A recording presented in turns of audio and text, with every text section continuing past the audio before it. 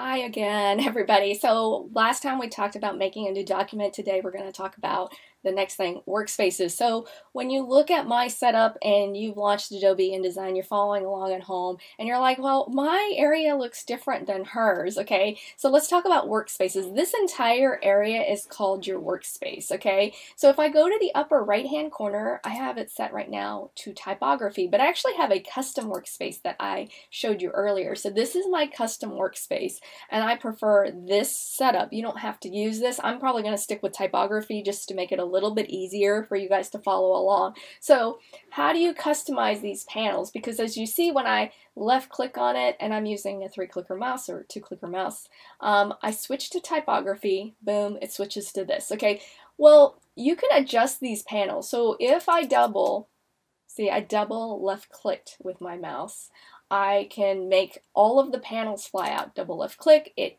can minimize them. I can also hover in between the edge of this panel right here, and I can click and drag and adjust the sizes of it. So if you saw my earlier one, I had some of the words showing, and if you don't like the words, you just prefer the icons, you can drag it in. All right, so I'm just gonna double left click and have that fly out. The next thing is, you can move any of these panels and adjust them. What happens is, as you adjust them and you're like, oh, I can double left click and I can adjust how the tools look. This I use a lot, so I always want those to be out. So I'm going to left click and hold, and I'm going to hover. See what happens? There's this blue line. So that means it will magnetize to that size of the actual interface. So boom, my tools. I have that set up. The reason why I tend to like the typography is because this basic control panel is right up here at the top. I also have my home button, okay, and then InDesign right here, this is called your menu bar. Okay, so basic setup I've covered so far is Workspaces, upper right hand corner. If you want to follow along, you can use typography so that it will be the same exact setup as mine. If some of the panels are minimized, you now know if you double left click on the top of it, that gray bar, it's going to allow you to bring it in or out. Okay, and then if your toolbar isn't where you want it to be, you can always click and left click and hold and drag it and magnetize it. This is your control panel right here. This is your menu bar. Okay, also I wanted to cover this area right here. So this is your document for your actual white that you see. Okay, so anywhere that I have a white, that is actually the 8.5 by 11 size.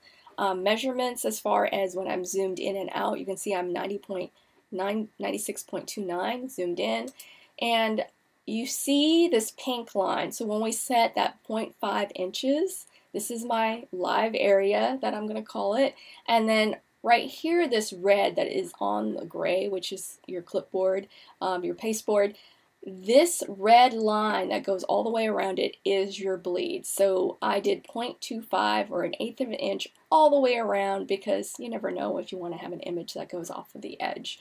Okay, so, but this allows me to know where is that 1/8.